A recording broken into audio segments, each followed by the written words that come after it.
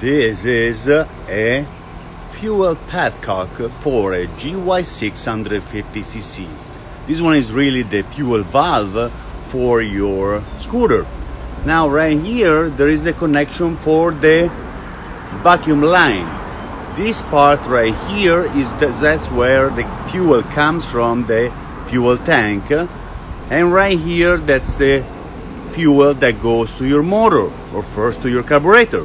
So this one sometimes they get damaged because of the ethanol that is in the fuel that damage the diaphragm that is inside.